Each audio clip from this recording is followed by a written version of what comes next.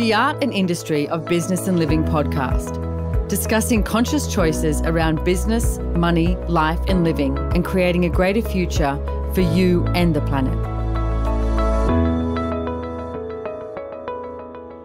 Hi, everybody. It's Gary. Hey, everybody. And Simone. How does it get any better than this? So welcome to my podcast. I'm sure you've been on here before, and we've got Gary Douglas, who is the founder of Access Consciousness, and I've been so incredibly lucky to be working with this amazing man for the past 18 years, I think it is.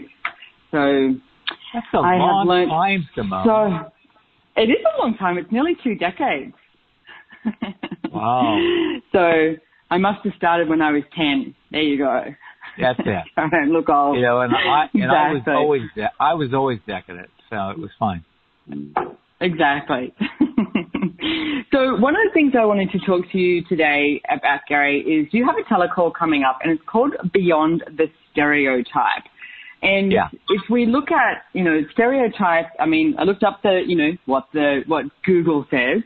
Stereotype is a fixed general image or set of characteristics that a lot of people believe represent a particular type of person or thing. So if someone is stereotyped as something, people form a fixed general idea or image of them so that it is assumed that they will behave in a particular way. So what is one of the things that we put down on the description, the only description, was yes or no.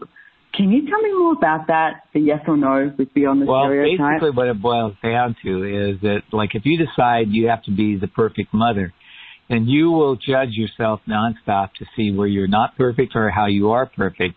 You won't actually see what you're accomplishing.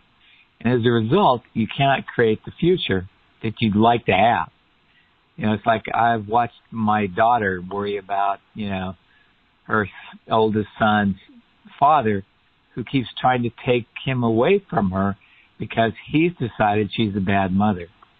Now, the stereotype for him is she's a bad mother. So he's always trying to prove that she's a bad mother. So everything she does, he tries to put into a category that equals bad mother so he can use it as a weapon against her.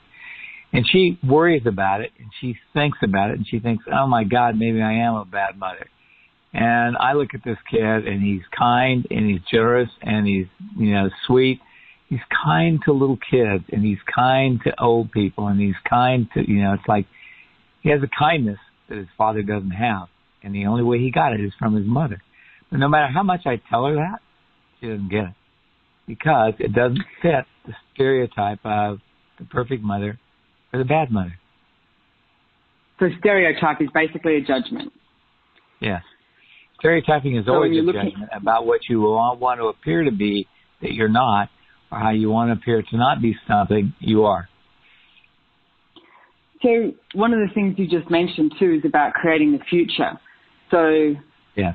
How much do you need to, creating the future, it's like what I get and working with you for so many years and with Access Consciousness tools, it's like functioning from no judgment, functioning from no stereotype, and from awareness is more about how you create the future. Can you talk about that? Well, that opens the door to creating the future. Judgments close the door to creating a future. Perfect. So what kind of future would you like to see? Do you want this future to be what it currently is, or do you want it to be something different? How do you create the difference? You create the difference by choosing different possibilities. What's actually possible you haven't considered. So what is actually possible that we haven't considered? Well, it's like we look at the world as, okay, so right now it's like, because of having shingles, I've been home for like 6 friggin' months watching television. And the only good thing about watching television is I get to see the commercials about how they're trying to create the future of the world. And the source of creation of the future of the world is all about how it's artificial intelligence and how the savior of mankind is going to be artificial intelligence. The interesting thing is, it's like in the Greek days, they had Deus ex machina. God would come down out of a machine, and literally they had machines that they had somebody in that they would lower in, and the God would arrive on planet Earth and change everything. And it's like we keep looking for the Deus ex machina, whether it's the UFOs or whether it's, the alienation or whether it's, the right answer. All of those are the God out of a machine that's supposed to create everything as being perfect or being right, finally. But even that stereotype of the perfect life, the perfect rightness, the perfect way to do things is a stereotype. What if nothing was perfect and everything was just a choice? What could one create if that were the case? Yeah. And so much of that of what you're talking about, I see, is that where people put things outside of themselves rather than knowing that they are the source of creation, that they are the ones that get to choose. Yes, but the thing is that if you keep looking for the Deus ex machina in your life, God from a machine, if you keep looking for that, you look at it in your phone, you look at it in your TV, you look at it in your computer. You're always looking for where the God source will actually give you information that will change your life and change everything that's going to happen. And that's probably the biggest mistake we all make, because we're looking for the perfect answer, the perfect situation, the perfect life, the perfect relationship. And I just think it's so amusing to me. I can watch reality shows for about 7 minutes max. And and then I just go, really? Anybody would care about this enough to watch these people? I cannot believe that they actually pay money to have commercials on these channels because people watch them. And what kind of people watch them? I know. But you know what, Gary? I'm going to say every now and then when I have something like that on in the background, there's this energy that gets you sucked in. And then all of a sudden I'm like, what the hell am I doing? It's like I'm watching this and it's a reality TV show. But it's like how much of that is, the aligning and agreeing with the stereotypes and the judgments and the perfection of the life that they're trying to create rather than actually what you can choose. Other than all of it? Yeah, exactly. All that. If you have any processes, feel free to run any processes you have too. So what jails are you using to create the dominance of E equals MC squared to prove that if you function as a stereotype, you will become a stereotype, and as a stereotype, you will finally achieve perfection? Are you choosing?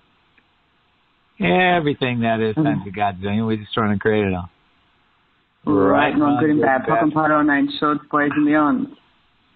That's a good one. Except the only thing, we don't have an oracle, and that's not what I'm good at. Well, don't worry, I'm not going to run it again anyway. I'm just going to run it once so people begin to see it, okay? And then we'll have the oracle listen to it and then give it to us on our first option. Okay, that sounds good. I like that. Yeah. So how much do people, let's talk about like stereotype, say with your body, your age, your sex, sexuality. Stereotype. That's the perfect stereotype. Your body is stereotypically impelled into destruction. What? As you get older, as you get older, you're supposed to be more feeble. You're supposed to be less able. You're supposed to be, there's all the things you're not supposed to do and not supposed to be and not supposed to have and not supposed to generate. But that's true of teenhood. That's true of every aspect of life and living. But it's like if we function from the stereotypical, you're getting older, that means all your skin is supposed to sag and drag and you're supposed to look like crap. Okay, so then what's some tools that we can do to start to change that? Because I just turned 50. It's so funny, and I feel great. Like I'm the happiest I've been in a hell of a, not that I wasn't happy, but I'm getting happier and happier. It's like my body is getting like yummier and yummier. It's great. Everything's working. But you know what? I do have a little bit of That's because you're getting ready to die. Because I'm getting ready to die?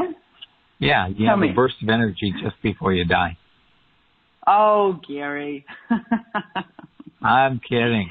But the stereotypical thing is, it's like you're on the way down. Now it's going to be a fast dive into incompetence. Now, it's like at 77, I'm not as incompetent as some of the people I know that are 37. Yep. I agree. I've seen you riding horses every day in Costa Rica. Yeah. It's like... And working throughout the day. Yeah. I have a hard time getting on the horse these days, but once I'm on, I look great. True story. Yeah.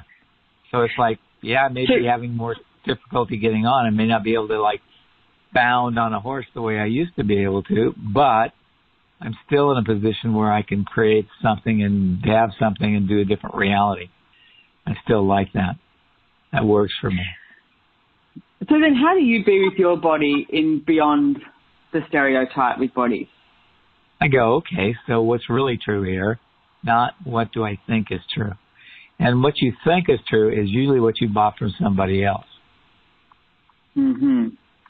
You know, I saw my mother. She decided that no one should live to be older than 81. She told me this when she was 80. I said, are you trying to tell me something, Mom? Nope, not saying anything. I said, okay. And it's like, and I realized that she started to get worse, but she went in for an operation to handle something, and they put her under anesthesia, and she never came back totally. She was always continuously gone. But I discovered after the anesthesia that she'd been on Valium, 15 milligrams of Valium a day, for 38 years. Wow. Mother's little helper, they used to call it. Yeah. You know, it's in like it's supposed to make your life easy. It's like, take the edge off your life. Have a Valium. But it's like 38 years of it, it builds up in your bloodstream. It builds up in your fat cells. And it's like, and eventually your mind can't take it. And that's exactly what happened to her. So her point of view was that no one should be older than 81, and that's pretty much what she created. Yeah, she reached 82, and she died 1 month after. Wow. But she was trying to die for 3 months before she reached 82. Right. So then let's look at beyond the stereotype with money flows. Well, I mean, it's like one of the things I noticed is they have all these things about, you know, prepare for, you know, your death by having Medicare, prepare for your, you know, not having any money because you won't have any money. So just know you're not going to have any money and, you know, go coupon clipping and stuff like that. Mm-hmm. It's amazing the stuff they show on TV about how you don't have to have money as you get older. Now, does that make sense to you? No. It doesn't to me. Not at all. You know, it's like, no. I enjoy money. I enjoy having money, and I have a good time with it. So beyond the stereotype is, the way I'm hearing this too, is more so about living from your choices, creating your future, and asking for what it is that you would like to show up in your life and the world and the planet. Yes, exactly. So one of the things you referred to is yes, no, and I love this tool, Gary. It's one of my favorites. It is definitely not the easiest to learn because you do have to go beyond the stereotype. You have to go beyond judgment. You have to go beyond your limitations, your conclusions, where you think that you can work it out with the yes, no. Like in the yes, no universe is basically asking a question. It's like you get yes, no. And not based on what you've decided is going to be the right, good, perfect, you know, answer. Well, it's based on what's actually going to create something greater. Most everybody is looking for what's going to give them the right answer. And it's like, and you've been taught that from your little time. Talk about stereotypes. You've been taught that you can only have the right answer. You cannot get the wrong answer. If you get the wrong answer, you've destroyed your whole life. Now, that's one of the stereotypes most people live by, which is insane. So they're in constant judgment of themselves. Yes. And in the constant judgment, there's also a constant place where they cannot choose. And choice is the way you create your life. You got to choose in order to create. But they don't do that. So can you talk a little bit more about choice and the way you see choice? Because I see a lot of people in this reality too function from that place of like, well, I must judge it, then I can choose. Or I must wait for something to show up and then I can choose rather than creating choice. It's more I have to consider it, I have to decide it, or I have to see what the best choice is, not what can I choose. And the thing is, I started doing if I choose this, what's my life going to be like in 5 years? If I don't choose it, what's my life going to be like in 5 years? Because the one thing that I discovered is if you function from that place of recognizing your choice does create, what's the next 5 years going to be like, it's a whole different reality. And you start to see that, oh, if I choose this, a whole different thing is going to show up than what I think is going to show up. What would it be like if I allowed my life to be like that, where everything that showed up, I was ready to deal with? Allow my life to be like that. Yeah. Yeah. So how much is allowance involved in this, Gary? Allowance is one of the most important aspects of all of this. You have to not live as a stereotype. You have to be an allowance of A, you can make mistakes. B, no mistake is good for longer than 10 seconds. C, I didn't really make a mistake. I just chose, not the best choice. And D, it's like, okay, what can I actually choose? I got 10 seconds to choose the rest of my life. What can I choose? It would change this. And look at how your choice can change things, not look at how your choice will make you right. So one of the things that I've noticed, Gary, with all the tools of access consciousness, the mantra of access is all of life comes to me with ease, joy, and glory, right? It's like the good, the bad, and the ugly. And, yes, and most people would rather use the other option, which is all of life comes to me with pain, suffering, and glory, so I can be real. Yeah, that's what I wanted to ask you about. It's like, because as you talk about this, it's like beyond the stereotype, it's like, why the fuck wouldn't you choose it? It's like, oh my goodness, like coming out of judgment, not trying to get it right, not going to the wrongness of you, or having no conclusions. What do you get that is such a hold on people to not choose something greater? Because they want to be like other people. They want to be accepted by others, as though somehow other people's reality is more valuable than their own. Wow. Ouch. Yes. Ouch, so is right. Everyone decided that somebody else's reality is more valuable than yours. We destroy and uncreate it. Right now, good and bad, pock and pot, all nine shorts, boys and beyond. And that has been a huge gift to me, Gary. What you access consciousness tools over the past 18 years, it's like, for whatever reason, I should have been able to choose it overnight, but it's like it takes some time in all the different areas that we have: money, business, body, sex, relationships. It's like all of it, that beginning to actually see that I do have value. But the thing is, were you ever taught that you had value when you were little? Or were you taught you always managed to choose wrong?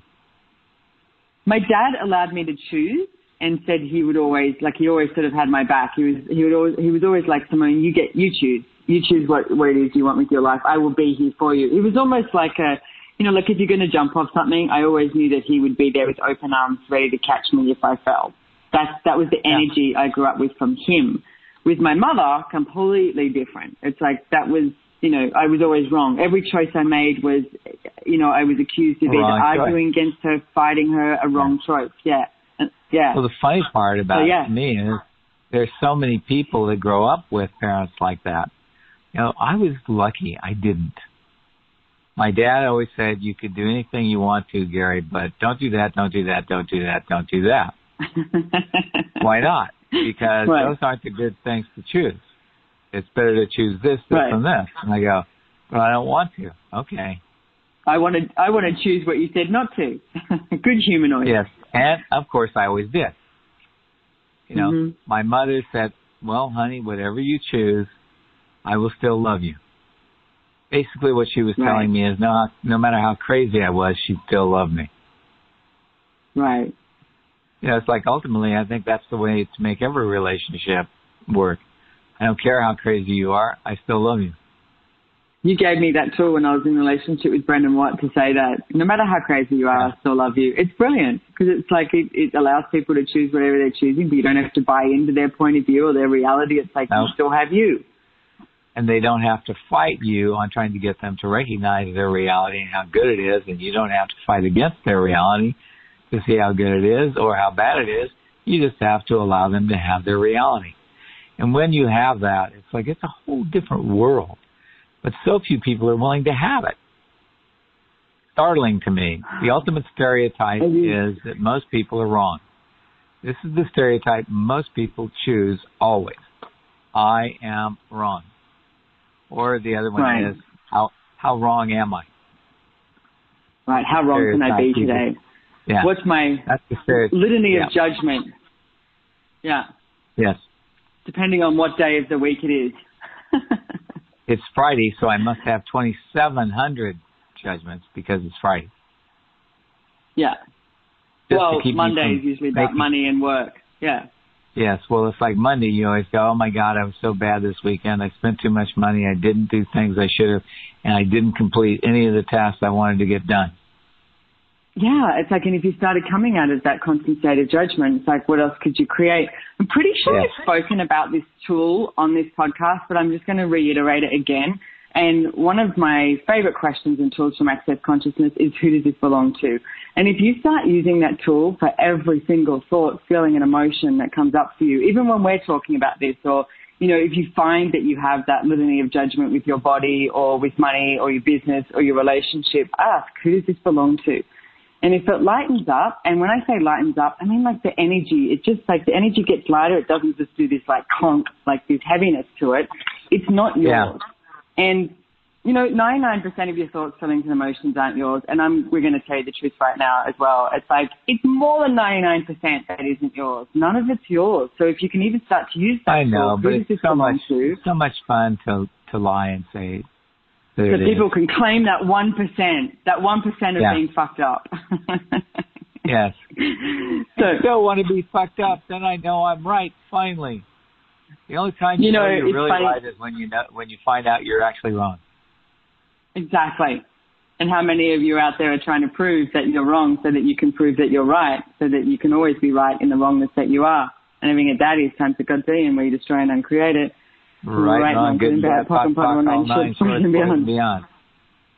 You know, the first level 2 and 3 class that I went to with you, Gary, which is now the Choice of Possibilities, which Gary, Dane, Brendan Watt, and myself facilitate around the world. You can look at it on accessconsciousness.com. And the first class I went to, we got a manual. You know, you were on stage talking for days. I had no idea what you were talking about. I was like, I don't even know what this meant. You know, what the hell's going on? But I could perceive my whole life changing, and everything everything that I was like had held in place and had made so solid was loosening up, is the best way I can describe it. And there's one note that I wrote in my manual, and I wrote, I am not as fucked up as I think I am. Because I heard you say that and I was like, I'll go with that. I can start with that. I'm not as fucked up as I think I am. And then see where starting place. Yeah. Well, I thought it was a good starting place. Because what if you're not? It's like, what if you're not as fucked up as you think you are? And what if there's way more choice available and way more possibilities available? Oh, yeah, there is. Yeah. Oh, yeah. So you have this telecall, and it is starting on, I'm just looking at actually, the prerequisites are actually Choice of Possibilities, which is the class I just spoke about, which you need to do the bars class, foundation, and Choice of Possibilities. And I know there's a bunch of listeners out there who've done that too. It actually starts on November the 18th. It's a 3-series course, so 18th, 19th, and 20th, which I know Gary will be delving more into this. And if you have the courage to come on and actually start to, you know, create your life and create the future that you desire. Yeah. And if you want to be messed up so that you get to create more of your life, because I will mess you up. He will mess you up. He's messed me up for years, and I love it. Mess me up more. Yes. Most people go, do more. Okay, good. Yeah. Well, but the one thing I will not do is tell you you're wrong, because you're not. No. And, you know, one of the first things, the first seminar I ever went with you in Sydney, Australia, it was actually a seminar on relationships. And I didn't want to do a seminar on relationships, but I wanted to hear you talk. And then I realized sitting there that I went, wow, this is the first time in my life that somebody has not made me wrong for not desiring a relationship. So I ended up getting that piece out of it as well. But also one of my favorite things that you said, it was at a Mind, Body and Spirit Festival, and everyone had the answer. You know, there was all these, like, if you don't have this, you're wrong. And it's like, you need this, like this, you know, this energy of you are lacking. And one of the things that you said in the class was, don't trust me, trust you. And I was like, oh, thank God someone is not telling me to trust them. That line, I think, and what you said made me actually want to come back more to find out more, because you started empowering me to realize that I actually know way more than what I've been willing to acknowledge. So what if you out there listening know way more than what you're willing to acknowledge? And what if you start trusting you and your choices? You do, but don't plan on that. Plan on being fucked up, because it's easier to be fucked up. Well, then you've got something to talk about with your friends, you know? Yeah. You know. And it is coming up to Christmas. Relationship isn't going good. Exactly. Yeah. You can complain about it. Yeah. Drink it out. When in doubt, drink it out. Yep. That's one of our things we like to have. Yeah. So, Mr. Gary Douglas, is there anything else you want to add here before we... Yeah. Always know you need to do what's bad, because when you're doing something bad, it's what you know you shouldn't do. When you're doing good is when you're giving up everything you'd like to do and everything you'd like to eat and everyone you'd like to eat to be good, to be right. I adore you, Mr. Gary Douglas. Thank you so much for coming on here. Too. And if anyone wants to find out more about this telecall that Gary has coming up beyond the stereotype, you can find it on accessconsciousness.com. Just go to classes and there's a link down there and you go to Gary's calendar. And there's a whole lot more out there too, with thousands of facilitators all over the world. So you do not have to choose anything less. There's always something greater possible. And you don't even have to do classes with me if you don't want it. You never have to. No. And there are a whole lot of people who don't want to because they think I'm too weird. And there are a whole lot of people who think I'm mean. You're not mean. You're direct, is what I would say. Some of the most confronting conversations I've had with you that are in my face, and there's so much change, and it's like, oh, and then it gets comfortable, and then it gets uncomfortable again. But you know what? It's like, bring it on. How much more change can I receive? It's like, let's do this. Yeah. Like, you see, you're willing to change, and not everybody is. And that's a hard place to live. Which one? The change or the not change? Yeah, it's like when you're willing to change and others aren't, that's a hard place to live. Yeah, it is. To be in allowance of what people are not choosing and what they are choosing. Yeah. Yep. Exactly. Yeah. I adore you. Thank you so much for being in my life and being in thousands of people's lives. All right. So thanks, everyone. And greater and better. Thank you much. Thank you. Bye-bye. Yeah.